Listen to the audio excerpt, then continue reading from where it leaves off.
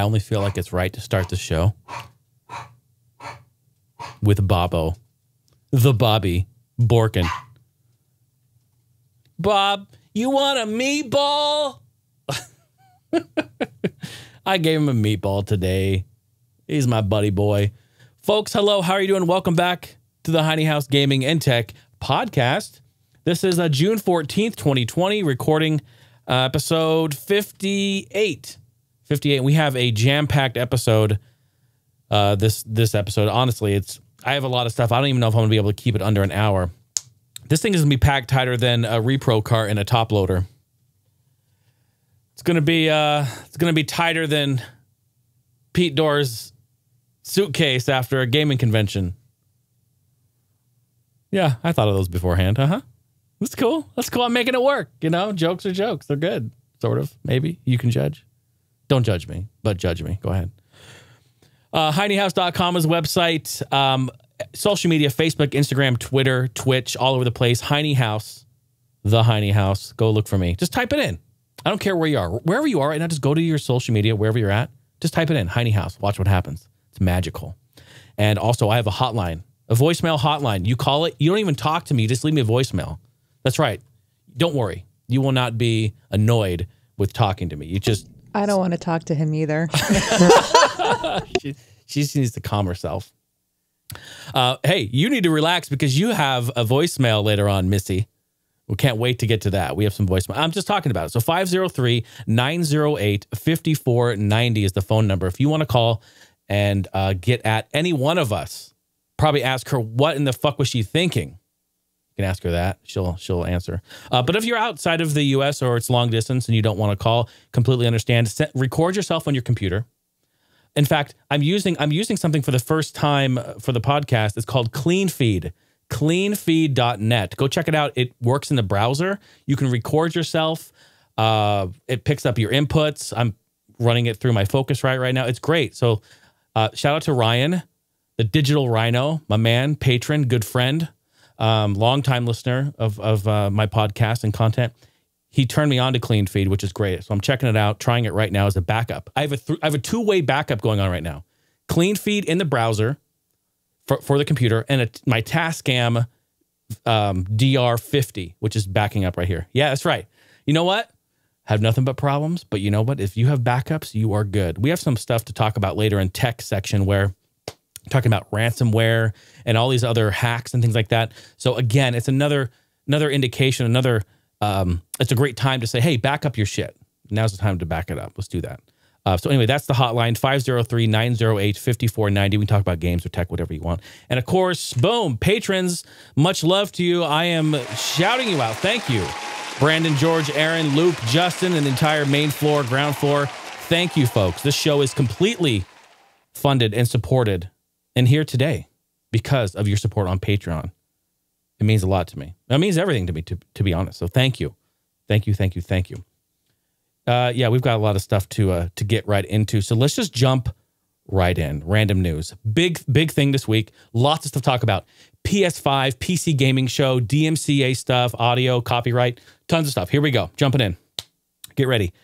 DMCA, Digital Millennium Copyright Act. That's what it stands for, folks. There was a whole bunch of DMCA music takedowns on Twitch this last week, and it was running rampant.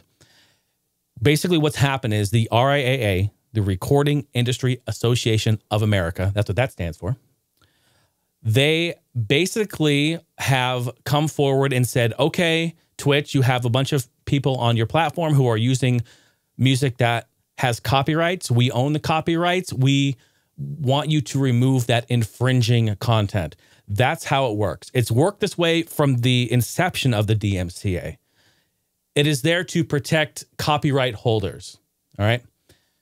Not necessarily the artists, not necessarily the labels, but they kind of get roped into it too sometimes, but it's most likely to protect the people who own the copyrights of the music. When the RIAA comes at your door and they say, this is infringing, you need to act and you need to take it down now. When they say that, whatever platform they're talking to, in this case, Twitch has to abide by that. They have to say, fine, we will take it down.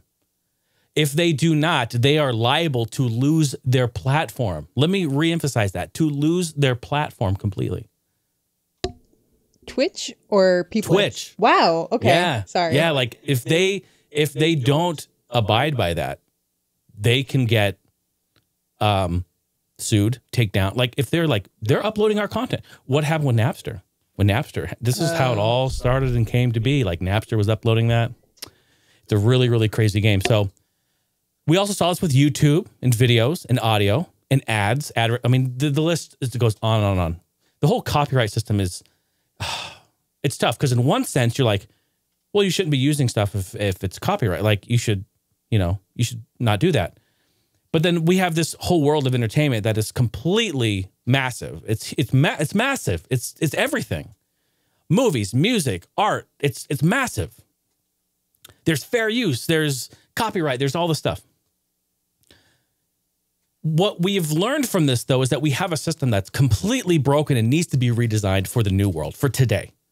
For people who are content creators, for people who are producing things, like everyone needs to be protected. Yes, everyone needs to have, they need to get paid. They need to have their music shown, their art shown. Things need to be published. Like, I get it, but we need a new system. And I feel like we're almost past the point of no return with this. We're way too far into this. So as far as like major labels, publishers, like huge, like, AAA games and all this stuff, like we're in a really weird spot. For the indies, I think, and I'm speaking for myself because I have some news about this, how I'm going to help with this. I think we have a unique role we could play. We'll get into that. So anyway, what's happening? I'm kind of going off on a tangent. What's happening is that the RIAA said, Twitch, take down all this shit. Do it now. And they did. They did. They went through millions and millions and millions and millions of accounts. And whatever the RIAA said needed to be taken down, they took it down and they gave those accounts a copyright strike. No warning, nothing. Just boom. There are Twitch accounts today, and I'm seeing it on Twitter all over, that have been banned already, that have been there from the very beginning doing stuff. They got 3 strikes. Boom, they're done. From clips that had copyrighted music from years ago. No warning, nothing. That's crazy that they didn't send him an email like, hey, give him a time frame, delete this in like less than a week. I agree. No warning at all. Just boom. Those see ya. Poor people. Think about it. You wake up one morning and you're banned from Twitch. Like you're done. That's it. And you've done nothing wrong except for having that music in the background. I can't get over it. No warning. Yeah, no warning. That's the biggest thing that gets me. I got goosebumps. Look at those fucking goosebumps. They're huge. It drives me nuts. I cannot believe it. Can't believe it. So what's happening now is Twitch is like, okay, we are working with content creators. We're trying to come out. We're going to come out with a system that analyzes your clips and then takes and removes them, deletes them without a penalty. Like they're trying to backpedal because they have no other choice. The RIAA came through and was like, bam, right? They had to do it. And so you can blame both parties. You can blame everyone, right? Blame the content creator for using copyrighted material, blame Twitch for just going through and not giving any warnings, and blame the RIAA for coming through and just being like, you know what? Okay, everyone's in quarantine right now. DJ streams are blowing up. Content creators blowing up. Oh, I guess there's money to be had over here. Fuck them. Get them. And that's what happened. It's a really tough thing. It's difficult. And I see it from all these sides, right? Because I'm also a music producer. I also upload my music and want people to listen to it and stream it and buy it and download it and love it, enjoy it and share it. I want all that too. I also want to get paid for it. I get it. I completely get it. I also see the value in having some sort of new system in place though. This is insane. So the thing about it is that Twitch also, shame on Twitch, they don't have a great way or any way for you to go mass delete these clips right now. So to be honest, like this will change in the future. Sure. Maybe next week, maybe in 2 weeks, whatever. But right now, content creators on Twitch do not have a legit way who may have thousands of clips with copyrighted material. They don't have a real way to go in and delete all of their clips. They have to do it one by one. One content creator said, well, I have 2 strikes and I have another. She said something like she has like 100,000 clips or something. Like, wow, okay, that's nuts. That's nuts. I can't even imagine having 100,000 clips. But she said she had like 100,000 clips, and she can't delete them all. That's just impossible. Like, if you have that, that's a huge problem. So there's no way for her to protect herself. She's preparing to be banned. Like, she's preparing for it. It's going to happen. And it's really sad. There's no way to protect yourself other than just don't use copyrighted material from this point forward. Delete your videos. If you use copyright materials during your stream, delete your videos, delete your clips. Don't keep it at all and just get rid of it, or just don't use them at all. It's a really, really tough thing. And so, yeah, I have all these big, long notes here, but I basically just shotgun blasted it out. So I don't think I need to recap any of this stuff. But that's what's happening on Twitch right now. It happened on YouTube already. All right. That's when YouTube came out with their audio library. They came out with this to help creators because everyone was using other music and they were getting takedowns and they're pulling all their stuff. YouTube's even more fucky, to be honest. It's even more crazy because they like censor what you're talking about. You know, they'll censor like what you're saying and what you're talking about. And then how does that work for ads? And like, is it ad worthy? And like, we don't want to have our ads on this person who's talking about this or this. It's scary. Yeah, YouTube's a whole nother nother episode. Yeah, whole nother episode. A whole other monster to deal with. Absolutely agreed. Absolutely. So yeah, it's scary. It's super scary. I bring this up because this is a huge part of the news, but also I had this like epiphany. I'm like, you know what? This is crazy. What can I do to help this out? And you know what? I'm going to do something. I'm going to do something actually so ambitious, the most ambitious thing I've ever done musically. And I feel like this is the best time to do this. Everyone's going through all this stuff. I really want to come to the rescue. I want to help. You know why? Because my entire life, I have spent my time working on my craft, being a musician, working on creating audio, creating music, trying to be some sort of an inspiration, trying to be somebody that offers something to you guys. Just straight up. Not only that, but I love doing it. It is a self-expression of myself. And I am self-satisfied with that. I love to do that. I can't get enough of it. I love music more than anything. It's incredible. So with that being said, I thought, my gosh, from the last 20 years, I've been writing music. Not all of my music, I feel, fit into a certain category. I'll make albums. I'll make video games, music for sound, for video games. I do sound design, music, all this sort of thing. But I have songs that may be part complete, maybe not. Maybe they're just ideas. Maybe they're loops. Maybe they're just drum beats. Maybe they're just like piano lines, ideas. Literally thousands of them. I said, this is it. I can take all of these songs that I've been sitting on forever, package them up, polish them up a little bit, leave them in their basic form. I don't need to go in and add new parts and make it this perfect arrangement. Fuck that. I'm going to just take all of my ideas from a majority of my songs that I've been composing and then sitting on for the last 20 years and package them up and put them online. And I'm going to make that completely copyright free. How about that? Think about that for a second. That way, if you're a Twitch streamer, if you're a YouTuber, if you're a content creator who's putting things online, you can use this music in your content without worry of any copyright strike at all. Why? Because I own the copyright to it, and I can say if there's going to be a copyright strike or not. And guess what? There's not. I'll leave it wide open.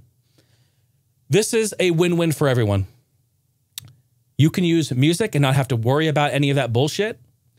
I get my name out further, and hopefully more people jump on the Heine House bandwagon, come along for the ride, check out what I'm doing, get down with it, have fun, be part of the community, which I truly want to continue to build. Maybe a few of you will like the music, and then maybe you'll come back and you'll purchase and or stream more and take part in the other music that I'm doing for games, for my personal stuff, for my bands, Beyond the Arcade, all the stuff that I'm doing aside and separate from all of that. That's what I want. And hopefully if you like it and you find value, maybe you'll give me a tip. Maybe you'll come back. Maybe you'll even purchase some albums. Maybe you'll go to my Bandcamp and buy my discography. You know, like it may go into that. And that's part of my business. That's part of what I do. It's part of what I enjoy doing is making music. It's a win-win for everyone. You get something, I get something, we're happy. And you eliminate that horseshit that's going on right now with the DMCA. How about that? I'm going to round of applause. I feel pretty good. I feel great. I feel great. Because for like my entire life, I've sat here and I've said, and even I talk about with Steph, I go, Steph, like even when I was writing Couple Skate, even back when I was writing that album over the last 2 or 3 years, I said, well, I have all this really aggressive like hip hop stuff that doesn't fit the feel of couple skate. I'm looking for that 80s, 90s roller skating rink, like party hits. But I have like 6 or 7 of these great aggressive hip hop, like almost gritty type tunes that don't fit. What am I going to do with these? Am I going to release like a hip hop, like aggressive, angry album? I almost did. I'm really close. I'm not even going to do that. I'm going to just include these in my bundle of music. Because sometimes you need something that sounds gritty and dirty. Like you need these different genres. So yeah, I know I'm really going on and on about this, but it's huge. This is huge, huge, huge stuff. Even if you're not a content creator, I know some of you may be like, that's cool, but I'm not into that. I don't stream. I don't YouTube. I don't do any of that. Guess what? You may have a party. You may need some background music. Maybe you're in school. You need to study. Maybe you need some like chill lo-fi stuff. Maybe you need to be just hanging out, listen to some music in the background, invite your friends over, crack a few beers, put on some party hits. Dude, it's there. Folks, this is the next level for Heine House right here. The Heine House Music Collection. I'm calling this whole compilation, I'm calling them background beats. Background beats. And then they will be like hip-hop background beats, you know, whatever, EDM dance, you know, background beats, lo-fi, whatever, I'll name them. So it is coming. I'm currently about 110 songs in. So I have that. There's probably another 100 or 200 to go. I need to continue to work on this. But once it's done, I'm going to be just rapid fire uploading it. It's going to be dope. Be on the lookout for that. Please follow me on social media and join the Discord because I would love to keep you up to date on what's going on there. I posted a video online. People are really excited. So that's good to see. All right, let's move on. Let's get it out of my head. Boy, that was fantastic. I'm so excited. Call of Duty Season 4 update is here. Short mention of this. Why? Because it's fucking huge. Again, another massive update. PS4, it's 32.5 gigs. Xbox One is 44.5 gigs. On PC with Warzone, it's 45 gigs. And I didn't even download it. I enjoy playing Warzone. But my goodness, this game is like almost a terabyte in size now at this point. I'm just being sarcastic, but it's huge. It has to be at least 300 or 400 gigs with all these updates. Has to be. It's going to be the new norm. It is. This is the new normal. I think you're right. I remember when it first came out, it was like... Was it 80? It was like 80 gigs. Yeah. We were like, holy shit. And people were like, well, Final Fantasy VII was like 120, so whatever. And I'm like, yeah, okay. But this game is now, every update, it's like 40 gigs, 20 to 50 gigs. Is it just like new maps and new oh, okay. Yeah. So it's... Skins, maps, modes, like tons of stuff. Is it free to download or is it? It is. Yeah. You know, at least you're getting your money's worth, I guess. It's true. It's true. I mean, you got to spend your money on a new hard drive. I was going to say you need to get a 4 terabyte hard drive just to hold it all. Yeah, this is true. This is true. You know, but hey, what can you do? What can you do? Okay. Yeah, it's massive. So anyway, download that at your own risk. And lastly, in random news, I should have put this in gaming, but I wanted to get it out at the beginning of the show. I'm really excited. Folks, I am currently beta testing Hotshot Racing. Yes, I am actually beta testing it on Xbox One. Hotshot Racing is the new upcoming arcade racing game developed by Sumo Digital and Lucky Mountain Games that I had the absolute pleasure to do the soundtrack for. I produced 12 songs on that game. And this is cool. There's like so many cool updates that I'm giving you guys. Like I'm super gushing about it. I've been talking about it forever, but here it is. It's coming. Beta testing it. From what they said, they're going to do a beta test on PS4 and on Switch, probably in the coming weeks. And then the release date is going to be summer of this year, summer of 2020. Okay? So it's coming. I promise you, it's coming. I'm under NDA with a lot of stuff. I can't post footage of it or anything like that. I did post a screenshot, like from my phone, holding my Xbox to like show people like it's real. Everyone's like, oh, it's vaporwave or vaporware or whatever. No, it's real. Believe me, it's coming. So very, very cool. And it was featured on the indie, what was it called? Like Future Games. Future Games. Thank you. It was featured on Future Games. Oh yeah, it's so cool, so cool. So it's coming. Very excited. So with that, let's jump right into gaming news because we have a ton to talk about in gaming news. Number one, the PlayStation 5 is finally being revealed. It's here. Round of applause. Let's do it. Sony, congratulations.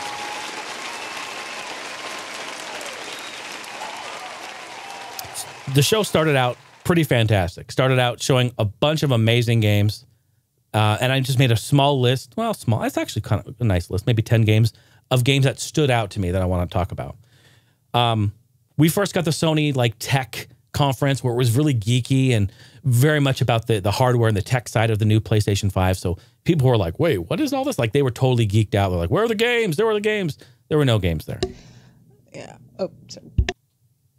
No, you're good. Had a thought. And so what happened there was they didn't have any games. They didn't really talk about they talked about the system and the hardware, the internals. This is all about the games. And then it was about something more at the end. They surprised us all. It was really cool. Gran Turismo 7. That was like the first thing they showed, which got me extremely hard in the yard. It looks incredible. And it appears to be like they're going back to the original Gran Turismo, like the roots of it, even the menu system and the music. Oh gosh, yes. Please give us the jazz. I want to hear jazz, proper jazz in my garage, looking at my hypercar. Like I want that. Or my street car or my GT car, whatever. Just give it to me. Looks great. Looks like it's going back to its roots. I'm super hyped. Yes, we knew there'd be Gran Turismo. They're going to continue the franchise. Boom. Looks awesome. Let's go back to the roots. Game called Stray. I think this was probably on top of like everything that was shown. This game actually I thought was the coolest looking one and most unique because kitty. You know you liked it. I was gonna say I wish they actually showed like what the gameplay was. We don't really know. Honestly, I didn't search to see if there was any additional gameplay. I didn't think there was. No, I think it was just that trailer. I didn't see anything either. But it almost looked like I want to say like cyberpunk. It looked kind of cyberpunk-ish. Yeah. And had like futuristic stuff. Like it looked like this. It was like a city of robots, and then like the only living thing, breathing thing, I guess, was the cat. Yeah. Yeah. And it had like a backpack on, right? It was just like almost like tech, like sort of lit up like backpack. Like I don't know what that is, but again, it looked so intriguing, so cool, and it really stood out. I think, yeah, I wrote here all robots, no humans, cyberpunk kitty edition is what I wrote. Yeah, it looks awesome. Yeah, so we're down to try that. I mean, you can put an animal in anything, and you can guarantee yourself a winner. I mean, I will buy it. She's in line for that shit. Sackboy, Little Big Planet, Big Adventure. That looked cool. It's cool that we're getting another one. Yeah, see? Yeah. Gave her a mic. Now she's in. Let's go. What do you got? No, I feel bad. I don't want to like take over your show. Please. I love A and B in this shit. Let's go. What do you got? I think it's so... We were talking about this at one point. Yeah. About how Little Big Planet series just kind of ended. Like it wasn't that long ago too. Yeah. And then this came out of nowhere. Little or Sackboy Adventures.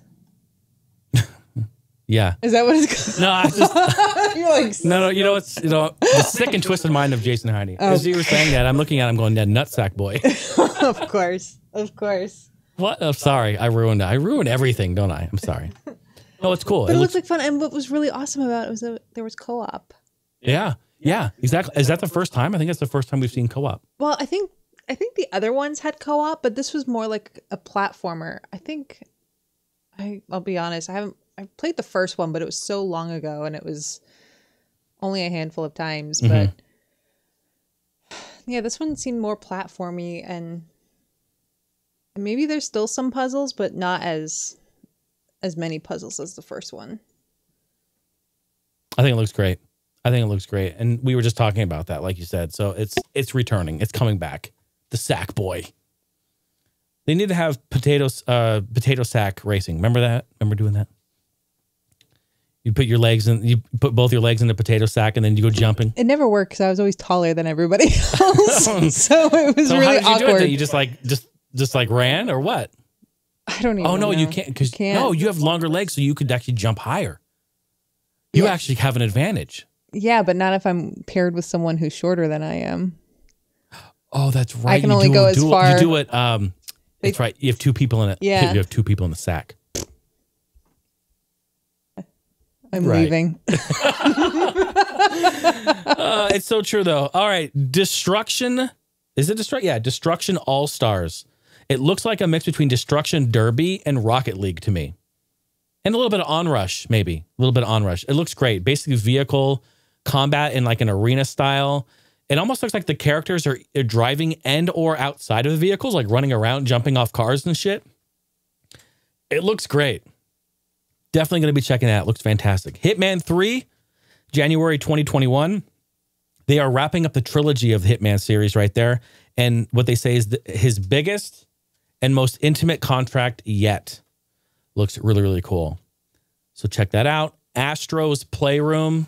I want that so bad. Yeah, I knew it. I love that little robot. So cute. So cute. And in fact, my good friend John, he let me borrow his PS4 VR. And the very first game we played when he brought it over was like, you have to play this Astro game. I forget what it's called. It's Astro's something or Astro's. It's called something.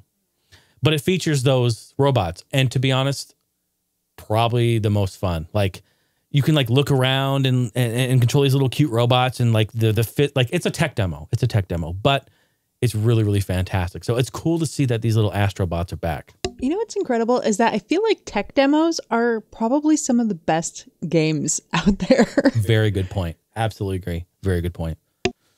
Yeah. You know why? It's because they have to show off like the best of the best. Like this is what we can do with this. Take this and make like, here is the best that we can do right now with this. Here's what it was designed to do. It's like Wii Sports. Here's what this was designed to do. Showing off the Wii Motion. Mm-hmm. Mm-hmm. I was just thinking about the pictures I have coming up about the PS5. I made a few memes. We talk about Wii. I was thinking about it. It's coming up. Okay, Deathloop from Bethesda. Rival assassins locked into a time loop. Try to kill targets within a time limit, but you're also united, and it looks like a kind of 70s but flat-shaded polygon in part type game. It looks really, really cool to where you jump in, you try to have to do this contract and kill people within a time limit. And then when you do or don't, like it reverses and you go back in time and start again. It reminds me, there was another game that kind of did this. What was that game? No, it wasn't Watch Dogs. I feel like there was another game that did I don't remember. I feel like I've seen this though. Like a game that like you do something, like you execute a task or do something and then it rewinds like the only thing I could think of is like Prince of Persia, but that's if you the Sands of Time. But if you mess up a jump or get hit, you can reverse the game. Yeah, I'm thinking about like Mega Man Rewind. Which, hey, one of the greatest things ever. Just saying. I love that. I don't remember. Anyway, side tangent. I don't remember what it is. But yeah, Deathloop looks really great too. Wanted to bring attention to that. Resident Evil Village. Was this, is this 13? What was this, Steph? What? I know you're coming over. What is this? I think it's 8. Resident Evil 8. Oh, okay. Oh, okay. Okay. Yeah. Yeah, because 13 would be... 13 is X and 2, 3. Or X and 2, 3. X and I. Yeah. Okay. I was tripping. When I saw that, that's my retro gameness. I thought like, 13? It's coming back? I'm like, couldn't even fucking do the Roman numerals right. It's not 13, it's 8. Yeah, so, yeah. Resident Evil Village, Resident Evil 8 looks great. Yeah, I don't know. I get scared. I can't wait. She can't wait. She's running off, but she says she can't wait. I get scared, man. I get scared with the horror games, man. They freak me out. I wet myself. Horizon Forbidden West. Very cool. A new Horizon into the series of that, which is going to be a massive success, a massive hit. This looks like it follows suit with the taking place in San Fran, which is really cool. So we're jumping out to the West Coast, hence the name. And then, of course, to wrap things up with the PlayStation event, we finally see the actual console and its accessories. This was a huge surprise. People were not expecting this. They were just saying, we're going to just talk about games. It's nice that they gave us a shot of the console. We see the PlayStation 5. All right, well, it's not, I want to say not an actual picture, but a 3D rendering of it. But it's the console. It looks like that. We saw the media remote, the wireless headset, of course, the DualSense controller, an HD camera. And we also saw that the console will feature a disc version and a all-digital no disc version of the console. So one with a disc drive and one without. And yeah, man, I almost feel like it's kind of split left and right with people saying they love it or hate it. Almost, I think I see, well, you would, right? You would see people talking negatively about it more than you would see positive, right? What do you think of it? It's a good question. I actually don't mind it. I think it looks pretty cool and unique. Yeah. I do. I like it. It's different looking, and I think that's okay. Yeah. Like Sony, from the beginning of time, have always been very conservative, I feel, with their console designs. Let's go back in time. Like, look at this. This is a Japanese PlayStation 2, but let me look at it. Just a square thing here. And sure, it's like a two-tiered square. It looks nice. It looks good. Good, clean. It's always square. Square. Yeah, except for the PS3 Fat, which was rounded and At the top. kind of weird looking. And everyone talked shit about that too when it came out. And now look, it's like coveted. Like, you've got a 60 gig backwards compatible. Like, there's crazy. It's more like the backwards compatibility and not the actual really style. But from the beginning of time, Sony has always been kind of conservative, right? I mean, look at the PS1, look at the PS2, the PS3 is kind of just bland and blobby. PS4, people said, remember when the PS4 came out? People talk shit. They said, it looks like a fucking eraser. Yeah. I didn't know that. Yeah. I didn't, for some reason, I didn't ever come across and I'm sorry, that. you can't unsee that now. It looks like I one of see those it, though. pinky erasers. Yeah. I just got her on that one. Oh my gosh. Yeah, it really does. Yeah, it does. But I still don't hate it. Like, Right. I don't know. Maybe I'm just not bothered by things. I don't know. Hey, that's fair. And you know what? Maybe you're not. And that's totally fine. Because you know what? Like it or not, folks, that's the design of it. First thing I said when I looked at that, I looked at the top and I go, wow, look at that. The top part with it like open and fins going out. It's very futuristic. Yeah. That is for cooling, folks. That is where the air is going to be shooting out. That is going to be like the space heater. Remember your PS3? How much heat came out of the side of that fucking thing? That's what that is. So they're going to shoot, well, depending if you have it vertical or horizontal, be shooting at the top or the side like that. So, yeah. I think it's cool. I think it's unique. I want to commend Sony for going outside the box and doing something a little risky.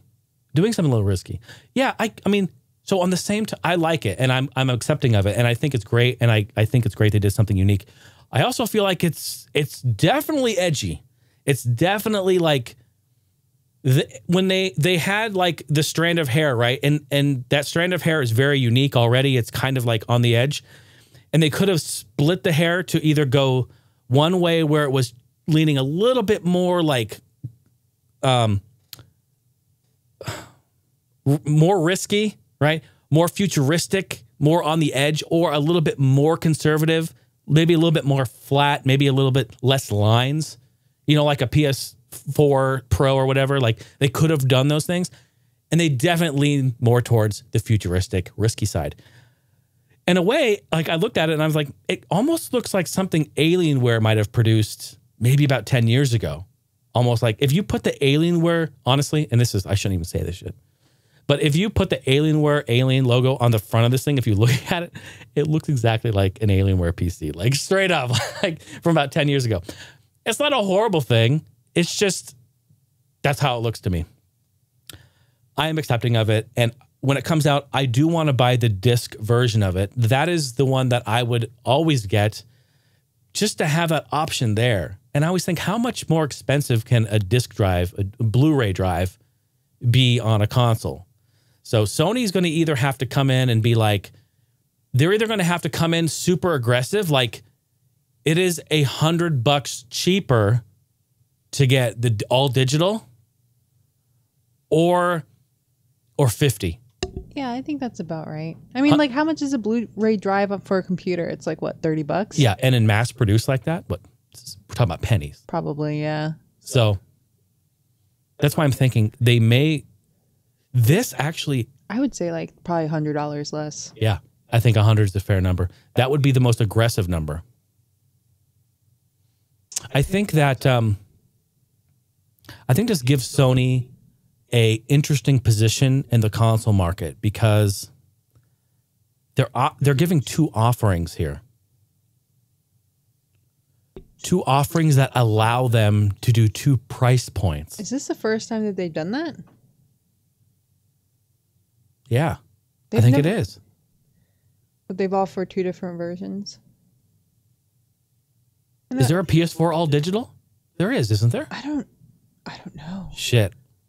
Who the hell are we? We're talking, making a podcast about gaming. I don't even fucking know. I mean, why would we though? We have a console that works. Why would we need to buy another one? Is there, folks? Can someone let me know? Right in. Because I don't know. So it's interesting. It gives them 2 price points. So, I mean, you know, they put the heat back on Microsoft. And, you know, I think this is a great time for gaming. Great time for gaming. Consoles, new consoles. It's just great. The whole thing is great. All right. I have something here for you folks. I have a rendering. This is exciting. I have a rendering. If you are not into buying the new PS5, maybe you'd be interested in these 3 other variants of the console that, you know, I have inside sources. And if you're not listening to this or watching this on the YouTube feed where there's video, you need to go there and check this out at this timestamp, whatever the timestamp is here. What are we at? About 36 minutes, 35 minutes. Get in there. Go check it out.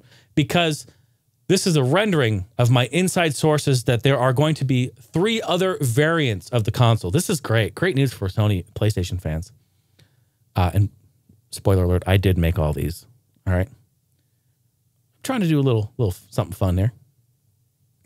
The number 1 console, here it is. You could get yourself the PlayStation 5 Comcast Xfinity Wireless Router Edition. Look at that. Isn't that beautiful? Yeah, with the wireless antennas all sticking out of the top.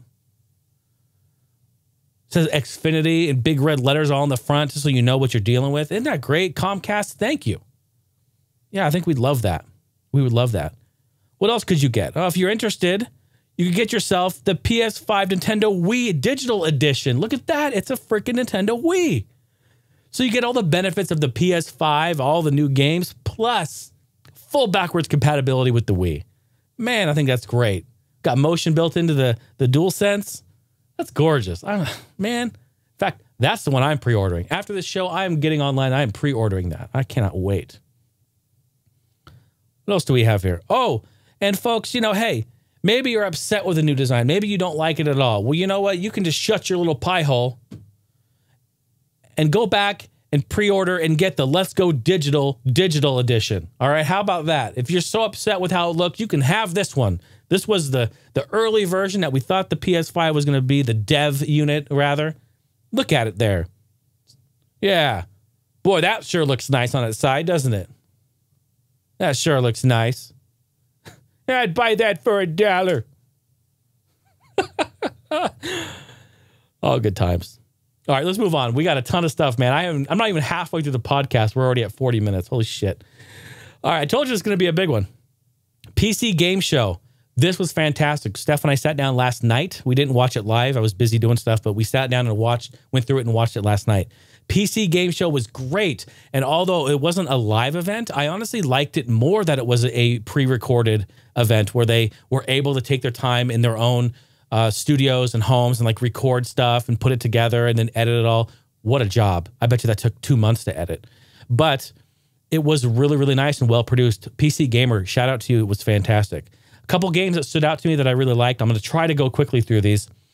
Airborne Kingdom. It kind of looked like, for me, it looked like when the Epoch and Chrono Trigger was like flying over the top and like in the clouds, and there's like little like villages and islands, like floating islands like in the sky. Remember that in the trailer and in that game? It kind of reminded me of that. It looked really, really cool. Definitely into that. New Blood Publishing, which I never heard of New Blood before. So this is great. I got knowledge dropped on these guys. But New Blood Publishing has a whole bunch of indie FPS games coming out, 6 in all, and they look incredible. Like some of them, there's like 6 different genres of shooter, horror, like sci-fi, retro, like Doom, Quake type. Some are like super bloody and like Gibbs and shit like going on. It looks fantastic. So look up New Blood Publishing, and all of the 6 FPS games. There was a lot of FPS love, and I'm really thankful for that. You know, I love first-person shooters. What else was there? Project Wingman. It's like an F-style fighter flight game with VR support. Hell, I love Top Gun. And honestly, I don't think we have enough good flight fighter games.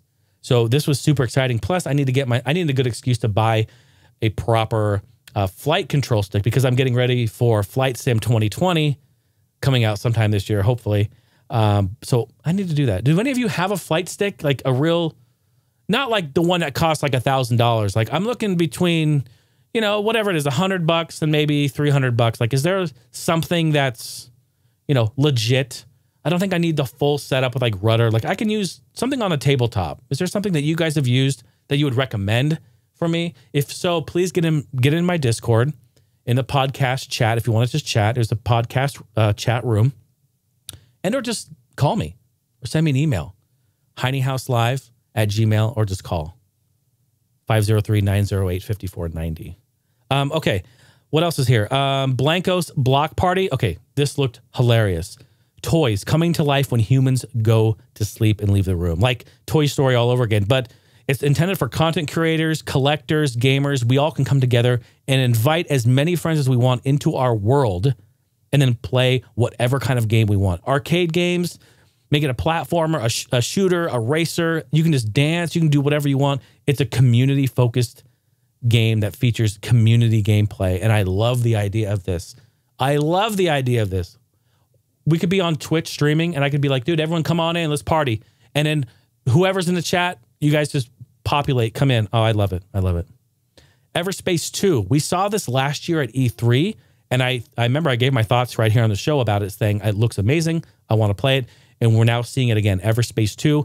And my thoughts are exactly the same. It looks incredible. They are still working on it. And I think this is going to be a great space exploration game with combat. It almost looks like, it kind of reminds me of like the early days of like Rogue Squadron when you could kind of just free roam a bit in some of the missions and go around into space. Way, way cool. Definitely interested in that. Mafia Trilogy HD Remake. Okay, spoiler alert. I never played any of the Mafia games. I never got into it. And I know that they were big. I know at the time I was playing Grand Theft Auto back in then. I just didn't really like, they almost felt kind of like two of the similar things. Like they followed the same kind of like Mafia style storyline. So I was like, I don't know. I never really got into it, but this looks great. This is a remake, HD remake of the trilogy. It's all in one package. And I was just talking about this last week with Pete. We just talked about this. It's like, this fits exactly what I want. Like I never played the originals. All right. I'm not going to go back to my Xbox or, you know, early like the PC or whatever and like try to get these games to work. Let's just buy the HD trilogy, get a fresh coat of paint, and revisit them with updated visuals, updated audio, like, but it's the same experience. Brilliant. I'm all for it.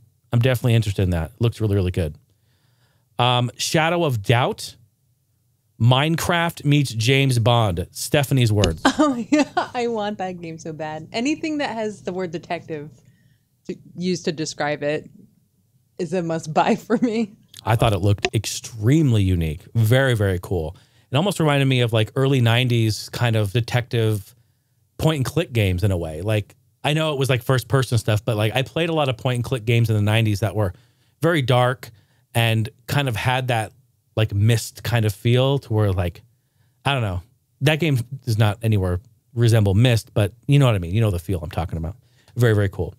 Metal Hellsinger. This looks great. This one really caught me off guard, and I instantly grabbed the laptop, was making notes. Like, this looks dope. Basically, it's a rhythm first-person shooter game where you need to shoot to the beat of the music. Yeah. First thing I said to Steph was, I'm going to be good at this game. I'm going to be good. Drummers unite. Let's go. Musicians unite. Let's go. This is going to be fantastic. So, very, very cool. Yeah. Very, very cool. That's all I can say about it. It looks great. It looks like, it almost looks like a kind of like Doom-esque, very, very bloody, very like, kind of fast paced because of the music. You know, like they're playing like, I didn't write any of the bands that were featured in there, but it's like metal and like, what other genres do they have in there? I don't know what they said. I mean, metal for sure. I know it was like deathcore. I think some deathcore was in. I don't know what it was, but it looked really, really good. Yeah, there was a variety that they provided. I'm assuming just really like not upbeat, but like intense music for those fight scenes. Yeah, it looks great. It looks great. Cool stuff. Was not expecting that. And then finally, Red Sails. This one looked really, really beautiful. Almost casual and almost very calming. Use the stars to navigate your sailboat, but you're not on the water. You are in sand, in the desert. Wait, what? Yeah, it looks very relaxing and unique. I got to give it to them. It looks great.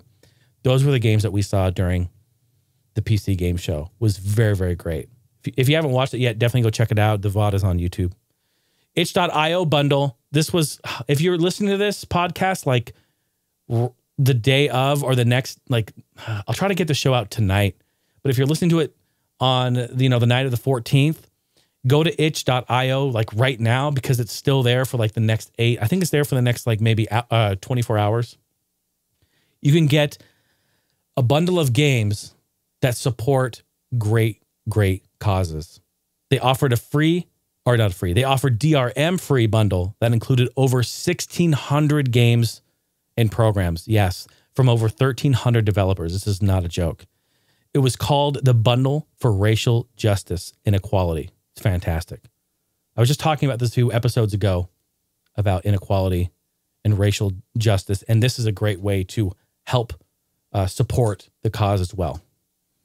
Their goal was to raise $5 million. All right. All proceeds are going to Black Lives Matter movement. And their goal was to reach $5 million. And they've, since I'm recording this, they've raised over $6.4 million. It's a pay what you want bundle. And it starts out, like $5. I think they have on their default $5. You can put in any amount that you can and are willing to put in for the cause. And I think it's brilliant. Stephanie and I both went in. We bought our bundle, and it's great to get all these games, but it's also great to actually do something and help the cause and make some change. So I want to draw attention to that. So it's on itch.io. It's right there on their front page. So definitely get on there and check it out. And they're not Steam keys. They're games and programs on itch.io. Itch.io is an independent, it's a platform for independent developers to put their games on. And you basically download them like as a file from their site. They did say that they are creating a new way to organize them and put them together. Like they are redoing like their website because of this and trying to figure it out. And so that will come in the future, but it's absolutely insane. There's like 1,600 and some odd games. And like, you can't even scroll through them. There's just so many great games, but really the big thing is that you're helping a great cause. So definitely get in there and do that. EA Access comes to Steam. Wait, what? Bruh. What? Yeah, you read that right. I saw an advertisement on Steam. It said, enjoy the best of EA Access in Steam. And then it was like in fine print at the bottom, like details coming soon. It wasn't even fucking available yet. Hey, I've got the deets. They were excited. They were, but I've got the details. Newsflash, spoiler alert. You ready for this? Here's the thing. Since no one uses EA Access, they're like, we got to get them on. We have to somehow trick the community to make them think that we are bringing the best of what we have to offer to Steam. Gamers are dumb. They won't know. They won't understand how this works. Fortunately, we do. We know how it works. If you buy a game on Steam that is an EA Access game, guess what's going to happen? Can we get any ring dingers out here? I'm going to get my ding woo ready because I think this is a certified genuine ding woo opportunity. If you buy now this hasn't like officially been announced or anything, or we don't know yet because it's not there, but I am calling it. I am so confident that this is how it's going to work. I am saying it now like it's real. Because I feel like it's real. Because I know, because Ubisoft does the same thing. And other devs do the same thing. EA wants you on Origin at all costs. They don't give a shit what they have to do to get you on there. They want you on Origin. And they're going to get you on Origin one way or the other. Oh, yeah. Oh, yeah. You're going there. Oh, yeah. Yeah. Think about it. You're going there. You're on Steam. No, I'm on Steam. No. You're going there. You buy a game on Steam through the EA Access portal or whatever they're going to have. And when you launch that game, your Steam, it will minimize. And you'll be like, oh, great. The game is launching. This is great. I love this. This is so fantastic. It's so great to be a gamer. And then, out of fucking nowhere, Origin launches. Origin will launch. You will have to log into your Origin, and you will play that game through Origin. Don't be fooled. If it doesn't work like that, if it does not work like that, then butter my buns and call me a biscuit. Because I will be blown away. I will be blown away. Shit, I need to get my Retro Fighters controller. Hold on, be right back. Okay, I'm back. That was quick for you, wasn't it? Retro Fighters, here it is, folks. You can see it on the screen. I got the Retro Fighters. This is the Kickstarter. I've talked about this a few times. This is the Kickstarted controller for the Dreamcast. All right, it's going to be out of focus, but that's okay. There it is. Looks very nice. First of all, first impressions are very good. 10-foot cable, wired. I'm not about that wireless life, folks. Come on now. Get a wired cable. Just kidding. I'm old school. I don't mind wires, especially when they're 10 feet. This is great. All right. First impressions, very comfortable. Feels a little light to me. A little light. Not like low quality. It feels okay. I would say right in the middle of the road. Not like as thick and heavy like a real Dreamcast controller, and not like a cheap third-party garbage. It feels right in the middle of the road. Joystick, first impressions are that the feeling on the thumb is very nice. It's rubber. It has an indentation, a concaved bit. You definitely will not be able to see that. Okay, no problem. But it feels nice on the thumb. I do like it. I prefer it over the original Dreamcast that has a raised all-plastic joystick, which I feel like they missed the mark on that big time. So the joystick is nice. Maybe a little light on the resistance. Probably could use a little bit more on the tension, I would say. Lighter than a 360. We've all played a 360 controller. Lighter than that. Okay. D-pad. I think the D-pad feels great. It's not bad. Kind of has a soft sort of click around on it. Buttons. They have a nice little click. Gamers, you guys and gals know when you hear that, you know what we're getting into. The clear and turbo buttons up here are a kind of a more hard click.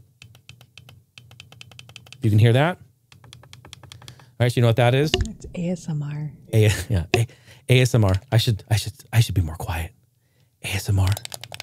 Ooh, those are good ones. Listen to that. The L&R bumper buttons are definitely a hard click.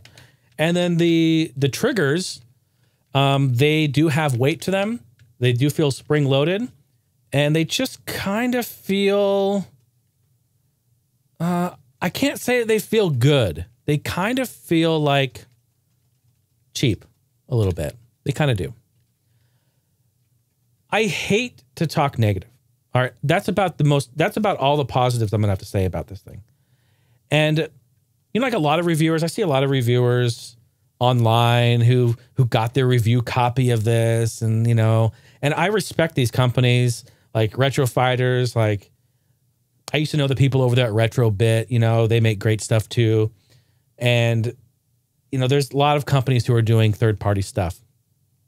And a lot of people will say what they want to say just because they don't want to end that relationship. And I get that. This is actually, I'm not even going to go into this. There's a whole nother conversation here about that.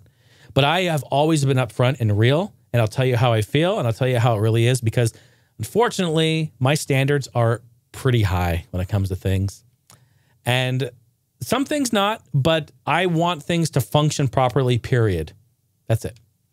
And if it does kind of that, but not all the way, I'm upset. And I'm going to talk about it. And that's probably why I don't get a lot of people reaching out to me and be like, yo, Jay, you want to do a review of this? You know, like, because I will call, I'm not negative Nancy. I just call it how it is. You know what I mean? Here's the thing. I streamed last night. I was playing Dreamcast games on my Dreamcast with this plugged in, live on Twitch, twitch.tv/the Heine House, by the way. Go give me a follow. And smash that follow button. Smash that like button. No, so I played 4 games. I played Star Lancer. I played Giga Wing. I played Dynamite Cop. And I played Rush 2049. I played all 4 of those. I beat Giga Wing and I beat Dynamite Cop. So I went through start to finish 2 games with this and played 4. So to put it through its paces. I also put in Daytona USA because they have an analog controller option in there to configure and test your analog on your controllers. Yeah, newsflash. If you have any Dreamcast games that are analog, plug in your controllers and launch that game and go into options. They have analog, and this is where I tested them. Unfortunately, and I didn't try it with my other controller. I bought 2 of these, right? I supported them and bought 2 so that Steph and I could both play. The unfortunate part about this is that the joystick, although I love the feel of it, it's almost as if it's a little bit twitchy. It's almost like it kind of has an overreactive personality. Sometimes, especially in Dynamite Cop, when you kind of have to be very specific of where you look and where you go, I'll barely move it, and like my character will kind of like jump. He'll kind of move and do weird things. And maybe it's the game, but I haven't noticed this when I played with my official Dreamcast. And also, I should have brought out my Mad Catz once. Bless you, my dear. Mad Catz actually made a great controller for Dreamcast. Great controller. They're all see-through. Yeah, it's in the bin up high. Don't go and... I have it stacked up pretty high. $20? You'll get it for $20? Oh, hell, what a deal. You know what? I'll give you one of these controllers if you go get it. How about that? In that case, I'll do it for free. Oh! I'm just kidding. I'm just kidding. Oh! Zinger! She got him. No, I really like Retro Fighters. In fact, I want to buy their brawler that they have for N64. I want to buy like 4 or 5 of them. They're all in different colors, see-through. They look amazing, and I'm still going to. This isn't like a diss on their company. This is just a missed opportunity with the Dreamcast controller. Okay, so the joystick seems to be a little overreactive for me. Okay. The biggest issue that I have, though, is somebody on Facebook, I saw, they posted a video. They were talking about they feel like the triggers are only digital, not analog. Whoa! If they're only digital, I was going to flip my shit. I was going to absolutely go ballistic. That you have an analog feeling trigger. There's no real way to do this. Show you guys. And then have it be digital, I was going to be so upset. First thing I did before I even streamed that night, I went live. Everyone was coming in. I launched Daytona and I went in to double check. This was an interesting thing to do because what I found was that these analog triggers, for one, are very inaccurate. And 2, they both have different dead zones. So my left trigger doesn't engage until about halfway down. After about halfway down depressed, then it goes. And then basically it goes from about halfway to fully depressed. All right. So the first, let's just break it up like from top to half, nothing happens. Then from half to fully depressed, it goes the full distance of the analog scope. Does that make sense to you? Okay. That's my left joystick. The right joystick, however, as I barely press it, it begins to engage and it gets fully depressed. It registers on the game. It's fully depressed at halfway pressed. Then from halfway pressed all the way down to fully depressed, nothing happens because it's already fully depressed. Does that make sense to you? Okay. I come from a long line of analog control. I love analog control. I love games that support it. I love controllers that support it. Having proper analog control on your joystick and your triggers is mandatory on some games. It changes everything. I love racing games. It's crucial. This would actually break some games for me in racing. Like I could not play Test Drive Le Mans with this. Why? Because you have to be extremely accurate, which by the way, Test Drive Le Mans is one of the greatest racing games on Dreamcast. Go buy it. Or how about Ferrari Challenge, which is a sim, This would not work for that. Very frustrating. I have not tested the other controller. I would have to see if it's identical or if I get different results. I don't know if I have a defective controller, and I don't know if this is just the way that it is. Now, does it work? Yes. Do the triggers function? Yes. Does the joystick work? Yes. Is it as accurate as an original Dreamcast controller? No. Is it as accurate as my other Mad Catz, way cheaper, by the way, controller? Not as accurate. Very frustrating. So yeah, that's my review. That's my review. And you know what? Sometimes you have to just call it like it is. I'm not going to be like, this is amazing. Bro, I spent $50 a controller with them. $50. All right. I spent 100 and plus shipping. All right. For these controllers. And I don't think it's worth it. Now, I'm happy I supported them. Why? Because I believe in the company. I love what they're doing.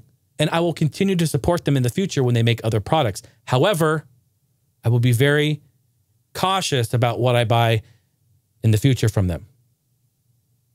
N64 might be a better bet because the only analog on that controller is the joystick. Oh, boy. Yeah, so anyway, there's my review of that. Let's move on. You want to hear Animal Crossing music played by a Tesla coil? I know you do. When you came in here today, listening to the show, you go, you know what, Jay, I really want to hear Animal Droppings music played by a Tesla coil. Well, you know what? That's coming right up. This is the absolute coolest thing I've ever heard. Listen to this.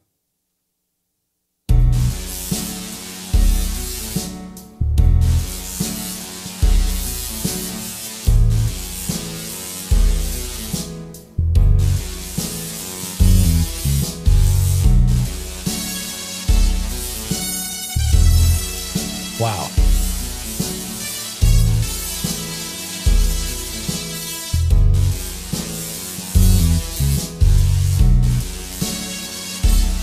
How do I do this?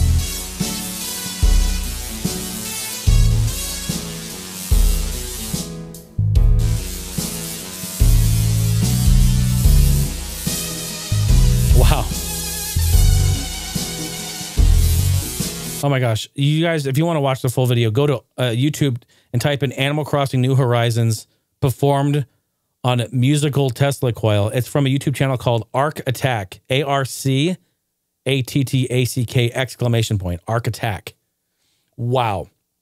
That's electricity. How do they do that? That is so cool. 5 p.m. never sounded so good. It's quitting time. Here's my Tesla coil. How about just a little bit more?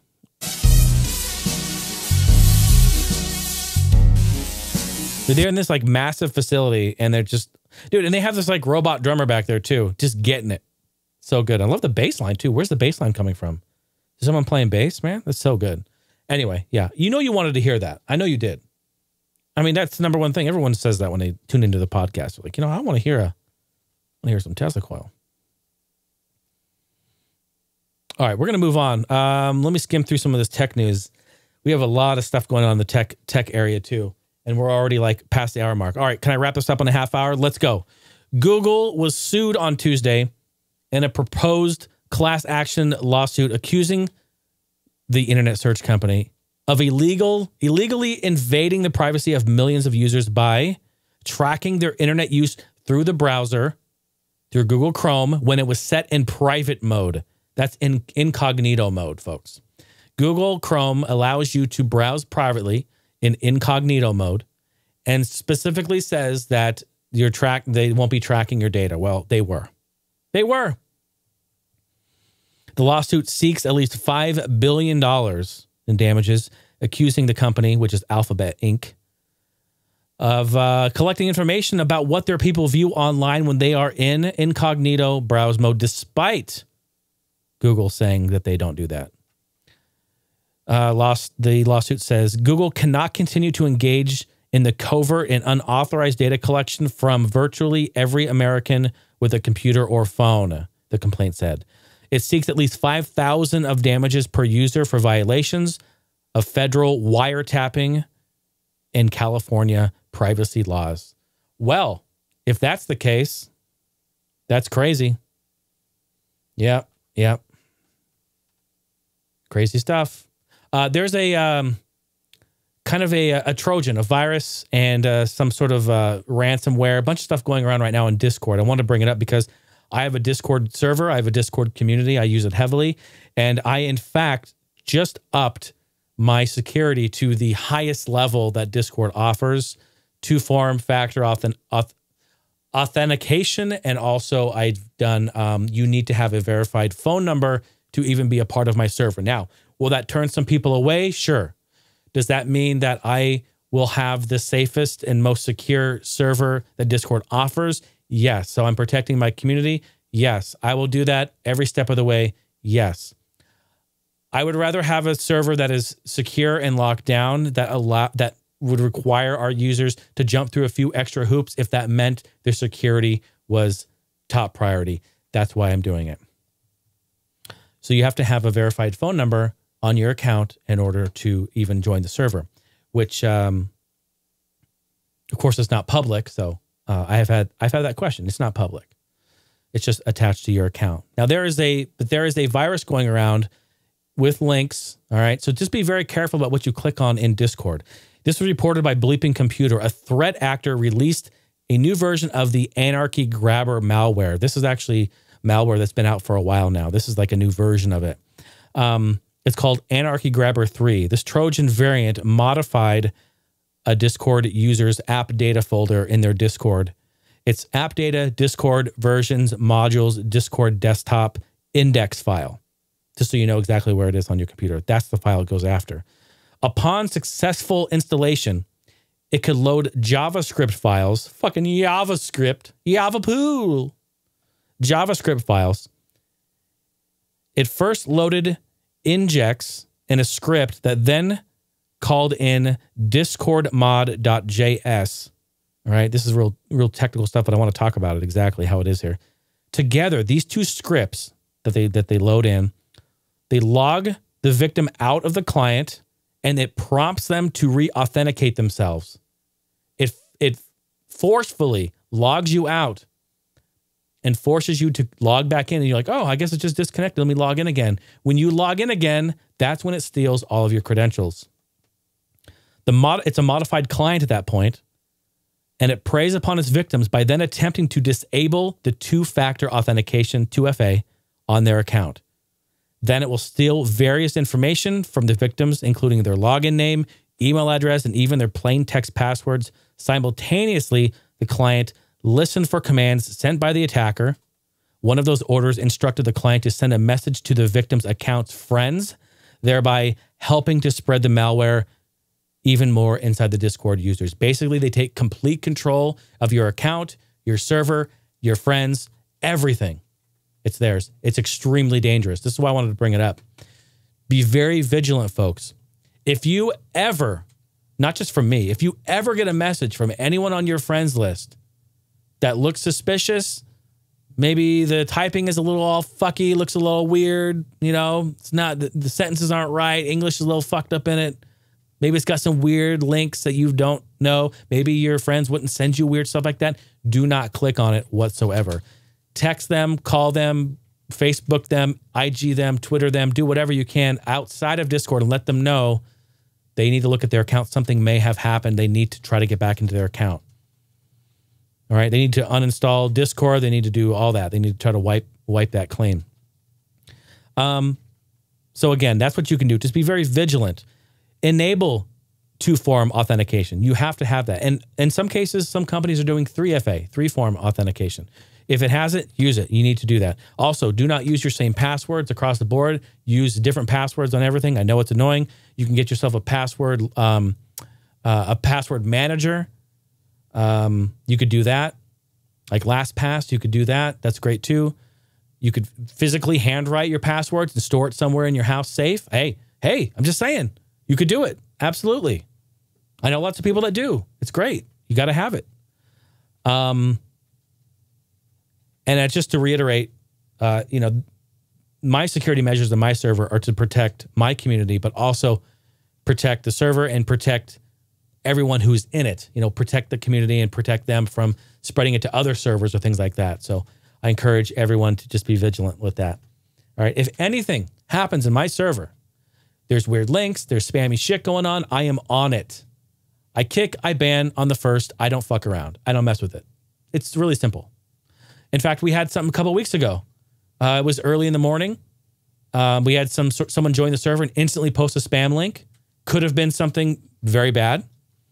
Boom. I was like, okay, fuck this. You know what I mean? Fuck this. I upped it to a certified, registered phone number, moved the security, did this and that, and I banned the person that came through. But don't mess around. So be very careful with that.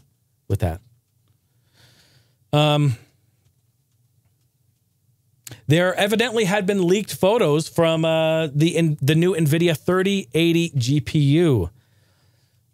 This is very fascinating.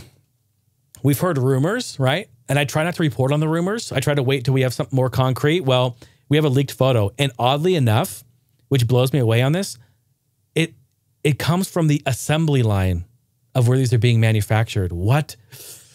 Dude, that is so scary. NVIDIA right now is fucking freaking out. They are so mad. That's an inside job. Inside job. Let me get my mirroring going on so I can show you guys this. Insane stuff, to be honest. Can you imagine? They have very strict rules about not having cell phones and, your tech with you when you're working on, hardware like this. Not only that, most of these places are like, white glove, white suit, like, static free type shit, So the fact that this even exists is very, very interesting and fascinating. Here's a shot. There's a shot of it here. Very, very fascinating. It looks cool. Looks massive. It looks like, like the whole top of it is basically a heat sink. As you can see, it kind of needs to be, right? It kind of needs to be. So yeah, that's very, very cool. I like that a whole bunch. Now, I don't know no pricing or anything like that, but it's going to be expensive. It's going to be a hot little item. But, down the road, yeah, those are probably going to be the cards that we all end up getting, if you're an NVIDIA fan, down the road, going to get the 30 series, 3080. Very cool. There it is in the bags. We're going to jump over to the voicemails. That was tech. Yeah. Got some tech stuff, has some gaming. A lot of great stuff in this episode, man. I feel like I've just been talking. That's what I do. It's been tons of fun. 503-908-5490 is the phone number. If you want to get at me and talk about anything that I discussed in this episode or any other episode, if you want to talk, I'd be happy to do so. You can also record yourself on your phone, your computer. If you're on the browser, go to cleanfeed.net. Select your input device, your microphone from your headset. You're sitting there. Are you on the computer right now? You sitting there? Send me a voicemail. You're just sitting there. You're chilling. Go to cleanfeed.net right now. I'll wait. Type in your input. It's actually a really cool program. And then just hit record and email it to me. HeineHouseLive@gmail.com. How about that? Email it on over. Let's go ahead and jump over to the phones here. I've got let me log into my Gmail. It'll give me time to play the voicemail intro.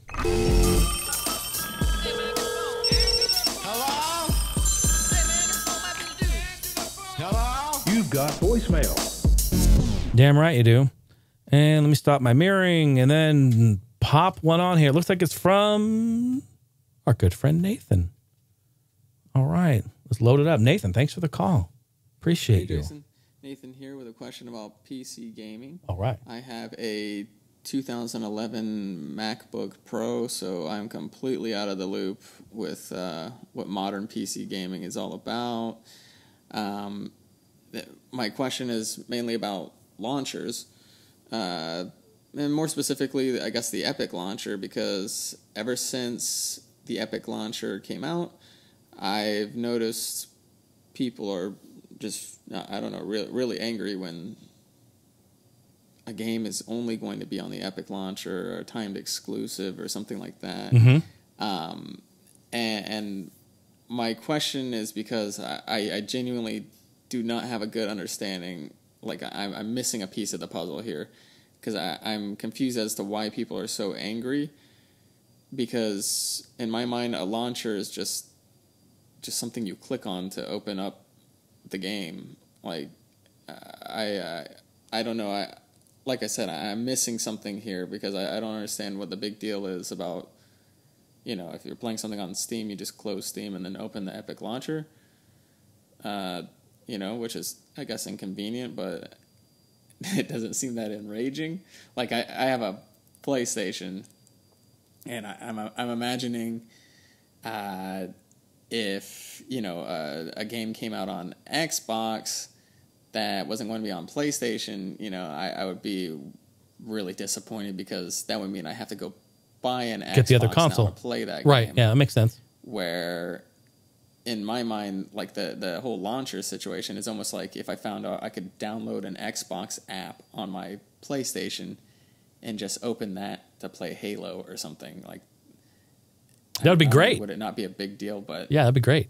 It would actually be a great thing. Yeah, if I yeah. could actually play Xbox games on my PlayStation. But exactly. I know that's different, but I get you. I get like you. Maybe you can see why it's hard for me to understand why completely. Why having to use a second launcher is such a huge deal. Yeah, I guess. I get it.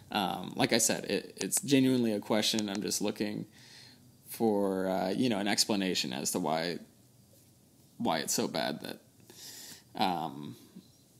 Like I said, I'm missing something. Anyway. All right. Well, thanks for taking my question. Nathan, that is an absolutely great question. And this is why I love the voicemails, because like I'm getting a different perspective. Look at that. We are hearing from Nathan, who is not a PC gamer, who is looking at it from the outside, looking in saying, what the fuck is the big deal? You just double click a launcher, open it up and play your game. You guys have access to all the games. I would have to buy a new PlayStation if I wanted to play Halo. Or not Halo. If I wanted to play, what's the game? I don't even. Uncharted. Noob. What? Said you noob. I know. I'm sorry. I meant Uncharted. You know what I mean? Like, I get it. So when you put it into that perspective, you start to kind of laugh at yourself. Like, wow, do we really complain about that? Nathan, I'm going to explain to you why this is happening. Also, I've been in the game for so long doing audio. I'm going to just guess. I want you you can send me an email. You can write me in Discord. I don't really care. You don't have to send a voicemail if you don't want. I'm guessing that you recorded yourself. You were in your room that had carpet you were on a MacBook or MacBook Pro laptop, and you're using your built-in microphone. That's my guess. Let me know if I'm right. So here's the thing. People are upset because originally it was just Steam, right? It was just Steam, and everyone was happy with Steam. All the developers, all the publishers, they're like, yay, a place to give all our games in one place. Send them over there, make it happen. They were happy with that for many, many years. A decade almost, pretty much. What happened was some developers started to get a little greedy. Some publishers started to get a little greedy. They started to say to themselves, well, fuck Steam. We can make our own launcher. We need to build it ourselves. Why give Steam all the money? Why don't we do our own launcher? There's smart people out there. Have them develop a launcher for us so we can launch our games in our own launcher. Well, what happens? Well, EA creates Origin. And when they launched Origin, what do they launch it for? I know I feel like I'm attacking EA, but they're just up for it right now. They launched it with Battlefield 3. I think it was with BF3. Wait, was it? Or BF4? Or even earlier. I think it was 3. I think it was 3. Yeah, because we had to use Battle Log. Remember? Yeah, that was God, horrible. oh my God. I got a dirty taste in my mouth. We had to use Battle Log, which was in the browser, mind you. But then they created Origin, and then they're like, hey, you have to use Origin now. And then it was like the only way to launch Battlefield 4 and then all of the other EA games. There were no other games that were on there yet. Same thing with Ubisoft. They started out in the very beginning with like one game. It was like Assassin's Creed something or rather. Something like that. It was an early game. They're like, we're creating our own launcher and we're forcing you to download this launcher and use only one game. Now, Nathan, to your point, you're talking about, yeah, but you just click it and open it. The problem is that it starts to become so convoluted, so complicated that we don't even know. Shit, I meant to make a list, Steph. Damn it. I meant to make a list of this for him to talk about all the launchers. Yeah, I forgot to do it. It starts to become an issue because we have so many launchers that every launcher launches a different game, and we start to like forget what it is. Now, still, Nathan's sitting there going, so just deal with it. Exactly. We do deal with it. Aren't there there's 8 different ones. There's Epic, Steam, GOG, Origins, Bethesda, Activision, Battle.net, yeah. Battle.net. There's like another one. You said Uplay. No, did I? No, I didn't say Uplay. Yeah. I think itch.io. Itch. I mean, I don't know if they have a launcher. I think you just it's not go. a launcher, just you down. Okay, so take that off. There was another one called Desura. Oh, the Microsoft Store. Oh, Microsoft Store. Microsoft Store. There was one called Desura. It was like DESURA. But I don't know if that's even still active or not. There's a bunch. So anyway, we're almost to 10, right? We got 8 or 9. So we almost have a bunch of those. And we start to get confused. Like, here's also the thing too, Nathan, is that originally developers and publishers put their games on Steam, right? And then, like, let's just take Call of Duty, for instance. Call of Duty used to always be on Steam. Well, up to a certain point, what was it, Black Ops 2? They stopped, I think. Or Advanced Warfare, I think. Advanced Warfare is when they stopped. And they're like, we are now going to force you to go play it on the Activision, the Battle.net. You're like, wait, what? Like Battle.net's now, like the BlizzNet, used BlizzardNet, now it's Battle.net, now it's a part of Activision, like they partnered. So now we have this like pool of stuff that's going on. It gets very confusing. So like, you want to play this? You have to play it on Steam. Like it just gets confusing and it's annoying. And I know you're still saying it's like, yeah, but that's still not as bad as buying another console. Yes, and I agree with you. That's a very true and very fair point. It bottlenecks our PCs when we have so many launchers. You should see my toolbar. It's just full of launchers. It sucks. But the biggest thing, Nathan, is really this. The biggest thing is this.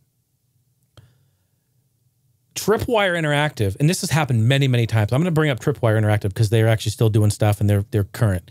They just released a game called Man-Eater, which is basically a game where you play as the shark and you're basically like Jaws going and attacking and eating humans. All right? I haven't played it yet. In fact, was going to buy it day one. I really wanted to get it because I love Tripwire, love what they do, love Killing Floor 2. It's tons of fun. Want to support them. Here's what happened. I wish-listed the game like a year ago when we heard about it. We heard about this, 2 years ago? Actually, E3 2 years ago. 2 years ago. Wish-listed on Steam. Ready for it. Release date's coming. I'm excited. I'm like, oh, it's coming out next week. Boom, I'm super excited. Release day gets here. The Steam store, and maybe it changed prior because I wasn't looking at it, but maybe it changed 6 months ago. Maybe it changed a week ago. I don't know. It went from the ability to pre-order and get it to release date TBA, to be announced. Release date to be announced. And everyone's like, wait, what the fuck is going on? I went into the community hub. I'm looking at the forums. People are freaking out. They're like, wait, where did this game go? It's today. It should be out today. Why not? It's because the Epic Store contacted Tripwire and offered them a much better deal to publish their game and release it on Epic Store exclusively for however long a duration of time. And that's what they did. They, in fact, pulled it out of Steam and went with Epic Store. Epic Store, this is why people hate Epic Store, because they're coming in with their fat pockets and they're taking games, publishers, developers, and they're saying, come to us, get the fuck out of Steam. We'll give you 80% of the revenue share. We'll do 80-20 as opposed to 40-60 or whatever it is. I don't even know what it is, but I've heard from some developers that it's 80%. And if you're a developer and you release games on Epic, correct me if I'm wrong. Why would you not? As a business, why would you not? Except you're not getting the Steam people. You're not getting that. So people have kind of come together and they're frustrated and they're like, fuck Epic Store, this and that. And I see it. Again, here we are again. Like, I see it from both sides. They're trying to help developers. They're trying to like give them a better deal, keep them in business longer. We're coming from a world that if your game doesn't do well, it can shut down your entire studio.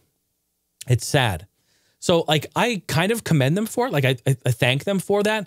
But also like Epic Store is a complete base. Like there is nothing great about it right now. Steam is so robust. Now it's taken them 15 years to do this.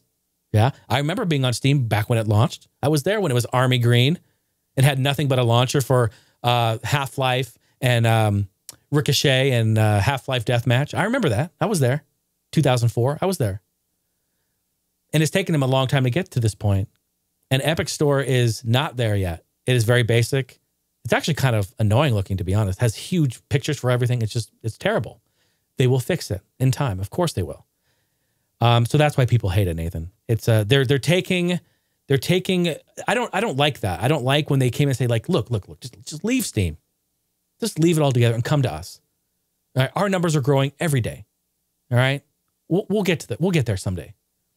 Come release the game here for the next 6 months and then go to Steam and get the best of both worlds. Because what's going to happen in 6 months when they release Maneater on Steam? I'm going to buy it. Oh yeah, I'm going to buy it for sure. So I want the game and maybe it will be on sale. Then I'll forget about all this, right? Well, yeah, I guess I will. I guess we all will. Because then we can play it. See what I'm saying? It's kind of weird. It's weird. I know. It's a weird thing to think about. But Nathan, I appreciate the comment. And actually, when you put it in perspective of like buying another console to play another game, it starts to feel silly. I have another another idea as to why people are getting frustrated. And I don't know, maybe it's not as common, but Steam doesn't require you to have a credit card. Like you can go to a store and buy Steam cards. And there are some people who do not like having their information online. It's true. They don't want to have a PayPal. They don't want any of their bank info online. They'll go to the store and they'll buy a gift card from Steam with cash and use that to purchase a game. And I don't know if any of the other launchers have that option. I know EA does, I think. EA does? I don't remember seeing cards like that for them. I better not speak. Maybe. I don't know. But I definitely have seen Steam gift cards. True. Yeah. And that's what a lot of hackers use too for people when they scam them on the phone. They want them to go to the store and buy Steam gift cards. Steam gift cards? Yeah. Oh my God. Don't ever do that. Yeah, don't. If they ask for gift cards, it's a scam. Yeah, very interesting stuff. That's a great point too. Yeah, some people don't want to have their information, put out there. I think it's a great point. Absolutely great point. Okay, now we're going to hop into the voicemail again, and we're going to take a call. And this one is from the voicemail maniac himself, Mr. Cameron Johnson. But this time, I listened to this one earlier, and which is great. He has a question for Steph, so we're going to do this a little differently this time. All right, so what I'm going to do is I sent you the voicemail, so just play it from your phone into your mic so that everyone can hear and you can hear it, and then you can answer it. Here we go. What's going on, Mr. Heine? The voicemail maniac, Mr. Cameron Johnson here. Oh, let's see. Sorry, I just got my workout done. Was struck with some inspiration. Nice. Yeah. So on your last podcast, you mentioned you sold a whole bunch of your NES games, or maybe your entire collection. I'd just be curious why did you do that? Have you rebought any? What was the reasoning? Were you just kind of sick of the rat race that became NES collecting? I think I've been in the same boat, so it's always interesting to see why people do things like that, like sell collections. Let's see. And a question for Steph. I don't think she gets enough questions here. Now that she has a microphone, I'd like to know Stephanie, what are your favorite things to collect? Are you much of a collector? Are you more of a gamer versus a collector? Or is there a percentage split you are of either or? And what is your favorite thing that you've bought in the last year? We'll make it interesting. So thanks, guys. Appreciate the content as always, and we will see you again next week. My very first question. Yeah, great question too. Great. Thanks, Cameron. Thank you. I'll let you go first. Okay, cool. Yeah, so go ahead and mute your mic real quick. So yeah, you're talking about, I did talk about that. I'm going to be real with you, dude. I've always been real, 100% real all the time. So I'm going to just lay it out. I'm going to just tell you what really went on.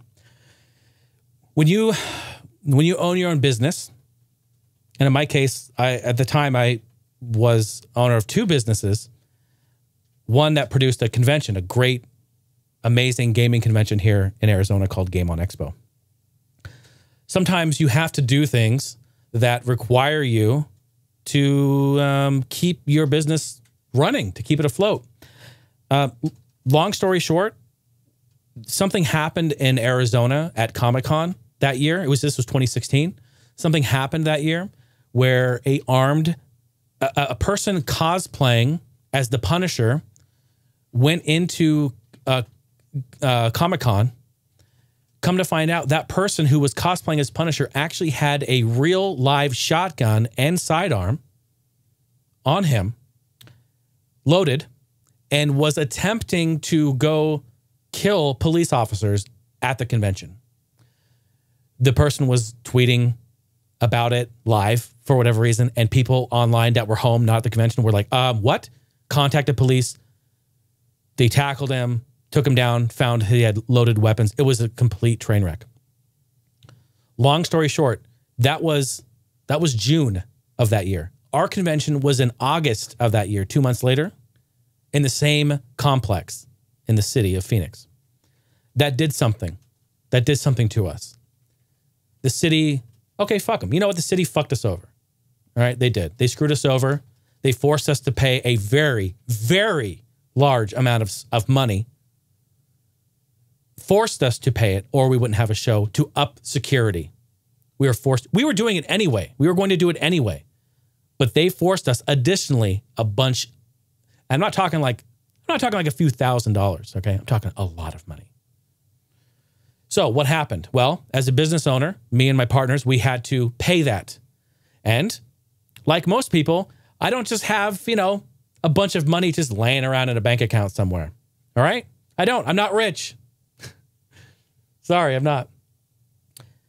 Stephanie and I talked about it, and we came to the conclusion that the only thing we could do was sell off our shit. All right? Real talk. I grabbed all of my NES games, my entire NES collection, consoles, games, controllers. I had about 250 games. Steph, she grabbed all of her games. I don't know, she had maybe 50 or 60, something like that. Yeah. My Legend of Zelda statues, too. Yeah. I hadn't even talked about her first 4 figures. Anything first 4. Yeah. Her World of Warcraft, her Sonic. She had like 5 or 6 in-box, mint condition, not even displayed. Like, she's waiting to put them up in a proper place. First 4 figures. These figures are like, they're $400 or $500 a pop. They're very, very nice. Yeah. Oh yeah. We cried. We cried a lot. We cried. Yeah. It hurt a lot. It hurt a lot.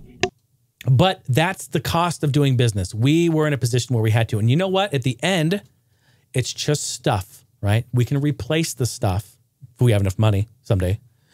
But it's right. It's better than like us losing our life or something, right? It's stuff. But this is part of business. I got in this business.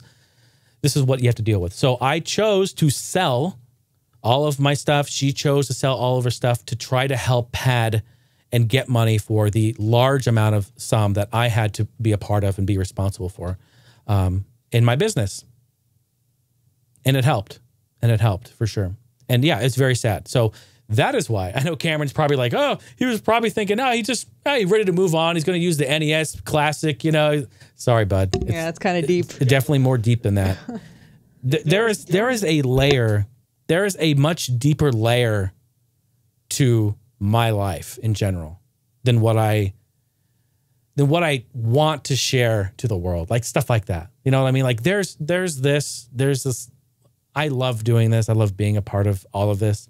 But like behind the curtain and behind the camera, like I'm a real person that deals with real shit just like you. Because the reality is, I know every single person listening to this right now or watching this right now, every single person is struggling right now. You're struggling. I know you are. I don't care if you've got $10 in the bank or 10,000 in the bank. You're struggling. I know it. And I try to get on here and I try to be this beacon of light and be this bit of positivity and this bit of comedy and fun. And I try to make this a moment where we can just, for the next hour and a half, just fuck off for a while and just have fun. But also sometimes I get deep. I talk about stuff because I'm real and I can't help it. That's just the way that I am. Someone said to me recently, was it on Twitch? Someone said to me, don't worry, we're going to answer your question. I haven't forgot. Someone said to me recently on Twitch, Jay, the thing I love most about you is that you are 100% real. You have been the whole time. I've been watching since the beginning. You're so real. That's refreshing. I can't say that about anyone else. And this person said to me, I think it was in chat too, it was in Twitch chat. They go, has that affected opportunities for you to move forward and to progress and to grow? Has that affected you? And I sat there for a second. I'm like, whoever this person is, I forget who they are. I don't know if it was Fancy Justice or it was Willie or somebody. Sheriff Willie. It was somebody else. I remember talking to him after. We got on Discord and we were talking. And I apologize, but... And I said, yes. Yeah, absolutely. I said, yeah. It has. It probably has more than I know. Subconsciously, in person, online. Yeah, it has. I think people are afraid to say how things really are. They are afraid to be themselves because most people hate themselves. Most people hate the world they live in. They hate everything about it. And I get it. I get it too. I have many times where I literally am crying. I'm breaking down. I'm saying, what the fuck? Why am I doing what I'm doing? Why am I here? Why am I here? Maybe I'll tell a story sometime. I had a really great story about how I almost became a podcast producer for a local company here in Phoenix. I don't really want to talk about the specifics of it, but it was a really cool story where I just remember I was actually crying. I was breaking down in Stephanie's arms, literally crying, saying to her, why don't people like me? Why does this happen to me? It was an opportunity that I got and then pulled right out from under me the day of. Like a great opportunity, a big opportunity. Like making real money, like in a real job, doing real podcast production, like that I'm good at, what I want to do. Like I had big round table suit and tie meetings with these people. I brought in my gear, my microphones, my mixer. I showed them how I would do it. I told them how to build their room. I told them how, I talked about the layout. We talked about the mics they need to use. I sat with them and critiqued their setup. I said, look, this is your podcast. This is why it sucks. And they wanted it. They're like, why does our podcast suck? I said, because this, and this needs to be this, and this. I can provide that for you. I can do that. I said, go back and listen to 10 years of my shit. I got you. They took all of the information I gave them, all of the knowledge, all of me trying to sell myself and be a part of that team, part of that company. And they were to pay me more than I'd ever made in my entire life, yearly salary. They pulled it out last second and went with someone else for whatever reason. I did get the last laugh though. Why was it? Oh, I told them because you wanted to do a test run and he was mad. I wanted to do pre-production. He wanted it right away. He wanted it now. Yeah. You're like, no, I need to test this to make sure it sounds okay. I said, I can't just show up and make magic happen. I mean, I can, but I would be not prepared. I said, I need to know what I'm working with. I said, let me come out on a day before you record, or let me come out tonight. Let me come out anytime. Look at this, look at the room, look at the setup. Let me make a gear list. Let me prepare.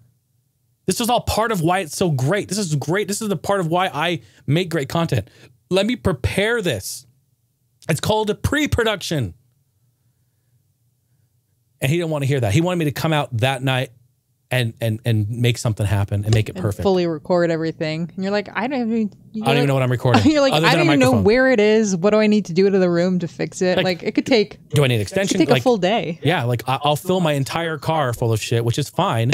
But what do I need? So I told him that, and he was basically like, fuck you. And he went with someone else, I guess. Someone else. Some other person that was like, yeah, I'll come in and do it, no problem. And that's great. They took the opportunity. But about a year later, oh, I guess it was about maybe 8 months, 6 months. 3 months? Was it? I guess it was. I feel like it was only like a couple months, like maybe 2-3 months after. Yeah, I guess it was. Or at max, like 5 months. Yeah, you're right. I remember being in the car getting the email and just laughing. Yeah. Got an email from him. And mind you, after they said all this to me, I sent back a very polite and business perfect email. Thank you again for the opportunity. And I tried. I said, is there anything I can do to remedy this? Is there, like, do you need me? I'll come out. I really will. I said, I can't guarantee anything, but I will come out. Like, what can I do? And they're like, no, thank you. We've gone with someone else. That was like all they, and I said, okay, fine. Wonderful. Thank you for the opportunity. If an opportunity ever arises again, please do be in touch. That's what I said. And I kept it like that. 3 months later, I get an email. Hey, Jason, it's so-and-so from so-and-so. Hey, are you still in the podcast industry? Are you interested to still work with us to become our podcast producer for this show? You know, we have a lot of great content coming up and we'd love to get you in on it. And I felt good because I had the last laugh. I remember I told them, I said, yeah. I said, I am still in the podcast industry and I am still available. My pricing is as follows. Pick one of 3 tiers. Yeah. And I sent them the list of what it cost me to produce an episode. And it was great. And they never responded back. Fucking responded to me. I think it's because you like explained to them what you would do and they kind of stole that from you. Yep. And we're like, we'll just get this other Joe Schmo to do it. Yep. And you even like watched an episode and you're like, wow, they took all my advice and they still did it wrong. Yep. Yep. Oh, it's brilliant you brought that up. I forgot about that. We did. We watched an episode. I'm not going to say who they are. Yeah, I'm not going to do it. But we watched an episode post all of this drama. And they did. Yeah. The intro, they had all like, they had bought the microphones. Yeah. I suggested, remember? The stands, they had all the stuff. The room was set up. The room was set up like I had said. And it was still fucked up. Yeah. It was crazy. Wow. I'm really sorry about that side tangent. And I apologize to you, Steph. We're going to answer your question here. Yeah. Way to ruin my moment of glory. I know. Oh, God, people, please don't hate me. Please don't hate me. I don't want you to hate me, please. Enough people already hate me. I'm just kidding. I mean, a couple people do, but it's all right. All right. We're going to get to Steph's question. So my question was, if I'm a gamer or a collector, right? That was one part. Like, are you more of a gamer, more of a collector? I think is what he said. I used to really be into collecting stuff. Pretty much any game, any merchandise I would go for. And then, when I had to move, I quickly realized, oh my gosh, this is too much. I cannot handle all of this. Yeah, moving the collection is brutal. Awful. It's horrible. Awful. And so I decided, you know what? I'm just going to really focus on the games I really enjoy, that I really love, the franchises, and collect for that. And even still, like, kind of keep it to a minimum. I don't want to have to try and move all of it again. I actually did end up selling a bunch of it, which it sucks, but I didn't want to carry it all with me. No, like books and like, I mean, you know, we think about the collection, CDs, like compact discs and especially books. Books are way heavier than discs, but like that media adds up. It's so heavy, right? So heavy. And then books, she loves books. She reads books. She has the collection of books. And oh my God, that is some heavy ass shit. Yeah. Sorry. I'm answering, like I'm doing work at the same time. So Jason's filling in for me. Yeah. No, this is a team effort. This is love right here. She's literally working from home here, doing her job, but also we have the microphone set up so she can kind of go back and forth. And I'm intermittently pausing the episode as we work through this. This is great. I'm just happy you have a mic and I'm happy that you're chiming in now when you can. And I appreciate Cameron sending questions over. So if you, again, folks, if you have any questions for Stephanie as well, she's here and she's willing to take them all. She's like, please don't say that. No, don't. All right. Yeah. So I just like focus on the franchises I really like. Dying Light, That's Legend of smart. Zelda, Left 4 Dead, Killing Floor, like just just focus on that. Because I used to like get a whole bunch of things. Like I like Resident Evil, but like I had a bunch of figures for that I ended up selling, and it was just too much. And it's a pain to dust, man. If you have a lot of stuff. That's really true. Yeah. And I have I think I'm allergic to dust mites, so the more dust that collects is like pretty bad for me. But she likes dust bunnies because they're bunnies. Yeah, I like the bunnies. I think the older we get, and I think it's really nice to actually get to this point. The older we get, we realize that like we don't need to collect everything. I don't need all this stuff. Yeah. I used to be that way, and I'm so glad I'm not anymore. Just collect what you want, like you said. Yeah. Collect the franchises you're into. I think that's really smart. Yeah. And what was the other one? The second question he said was, what was the best thing that you've purchased or greatest thing you've purchased within the last year? Oh, okay. Yeah. It's that Presto smoker and slow cooker that we got. This is true. Okay. Real talk. She bought this Presto indoor smoker. we were looking for a slow cooker for a while because we have a small, like a 3-quart one. It's very small, but it's functional. Mm-hmm. But we're like, okay, yeah, we need to get a bigger one. And did I tell the story about the brisket? Did I? I feel like I did a couple episodes ago. I don't know. She ordered brisket from the store. Yeah. Oh, no, I didn't. I didn't talk about it. I was going to. She ordered brisket from the store, right? Because it was on sale. I was like, oh, and Jason's family's coming down. I'm like, perfect. I'll just, do that as a nice treat. Yeah. How sweet is that? They're all coming down. We're going to have brisket, right? Smoked brisket or whatever. She says, and she puts in there like, give me the smallest one you have. Right? 18-pound brisket shows up. Yeah, it's this fucking big. All right. I can't even carry it. It's bigger than Joxer. Yeah. It's bigger and weighs more than he does. It's unbelievable. So yeah. So Steph starts getting online looking up smokers, and it's unbelievable. We cooked chicken in it recently, and I put chicken in there, just chicken patties, chicken breast. I couldn't believe it. I was like, wow, I'm eating at like a barbecue restaurant, like real smoked barbecue. It was really, really good. How was the cleanup? It was not that bad. Oh, good. Yeah. I meant to ask you about that. One thing though, the smoke, it's real smoke. Yeah. It fills the house and it sticks around for like a week. Yeah, it stays. Like it's like you walk by the unit and you still get a whiff of it. Yeah. We bought the only wood did it chips, once. Yeah. It's a real deal for sure. But I guess gaming wise, she bought a fucking smoker. I mean, I guess that is tech. I mean, it is. It's the tech podcast. You're in the right spot. Kitchen moments with Steph. Yeah. It would probably have to be like my new desk that I got for my PC. Oh yeah, your PC gaming setup. Yeah. That's a great one. Yeah, for sure. And I used to have like a small, very tiny, dinky desk, and it was very wobbly. So basically, if I moved the mouse and I had a full cup of water, it would spill over. It was really bad. On the mic, I think. That's so funny. Yeah, it was pretty wobbly. It was pretty jank. Yeah, but it worked. And then I was like, you know what? I need a bigger desk because I pretty much had like 3 inches of space for my mouse. And like gaming, like a first-person shooter, having to like constantly lift up the mouse is not. Dude, she had about as take any mouse pad that was available in 1993 and chop it in half. Yeah, that was how much room she had. It's a very tiny desk. I kept going in there and going, we gotta do something with your desk. I know. She's like, no, it's okay. And just like, finally she did it. Yeah. Now you have a really nice desk. Yeah. Did you mention it's L? Yeah, it's It's a nice L-shaped desk. It's nice and sturdy. It doesn't shake. So I can have it's like all aluminum, square legs, and like wood on the top. Yeah. Really, really nice. And your monitors too. Don't forget your monitors. Yeah, I got a hydraulic stand for my monitors. Oh, it's so nice. I know it's like, I don't know if it's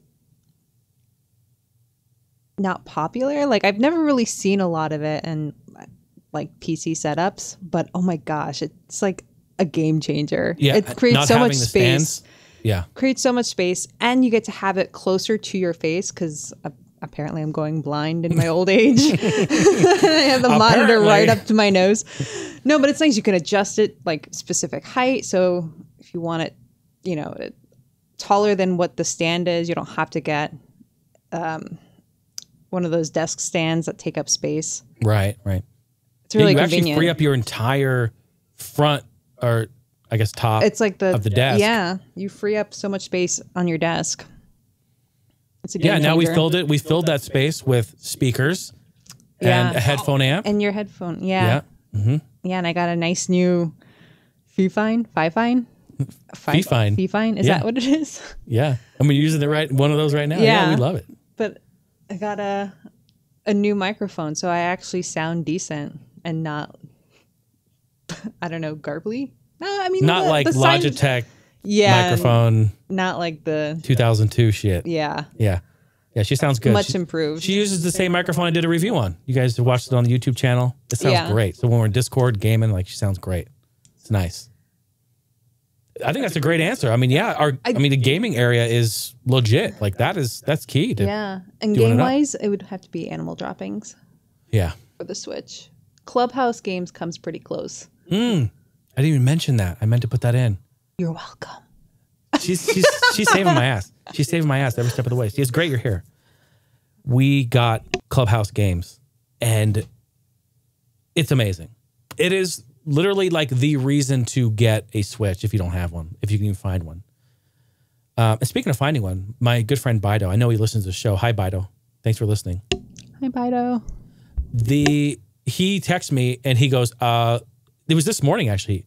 He goes, my Target says that they have some in stock. Should I go in? I said, yeah. I said, call him. Call him first thing in the morning. My sleep schedule's kind of fucked up. It was like 4 a.m. And he goes, okay, I'll wait a couple more hours and go in. He went in, he sent me a picture. He got one today, and he bought Clubhouse Games. That's crazy. I thought they were like pretty much out of stock everywhere.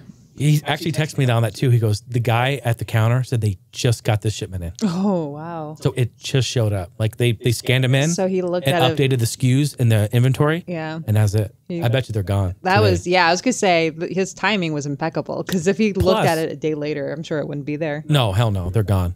Plus, he got a Clubhouse Games physical copy. I didn't know they made them physical. Makes me sad. We bought it digital, and I want everything to be physical, even if it's a fucking download code. Yeah, I was gonna say most games that you get are just like, you put in the disc or cart, and it's like downloading the game from online. I bet you it's just a key to do it. It's just like Fortnite, just a little piece of black and white piece of paper. Like, go to this link, idiot. So yeah. Anyway, we got Clubhouse Games.